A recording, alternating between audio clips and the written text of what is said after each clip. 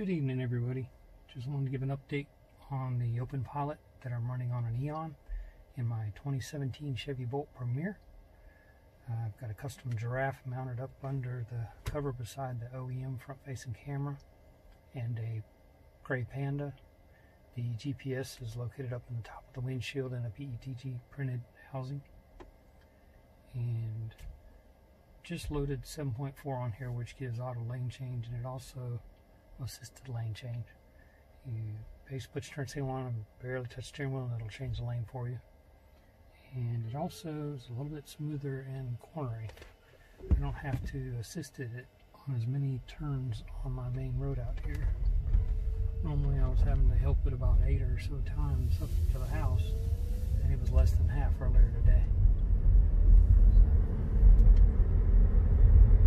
High beams still work. They've added a resistor to the giraffe to do that.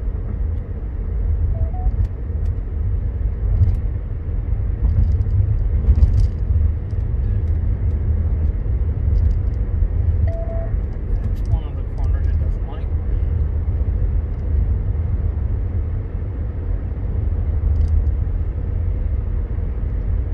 This is one of the other ones.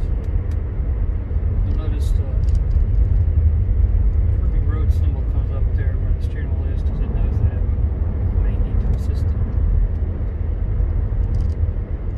I just like it up here to the stoplight. Let it come on its own. I'm actually running up to the stoplight where I'm going to take my hands off the wheels, and I just keep one down there in the bottom just in case I have to grab it.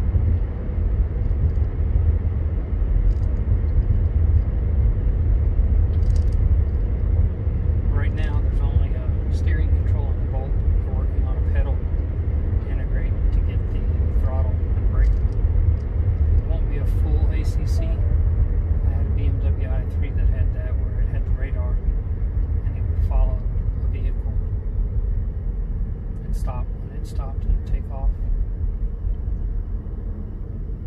Some of the cars you still have to hit resume on.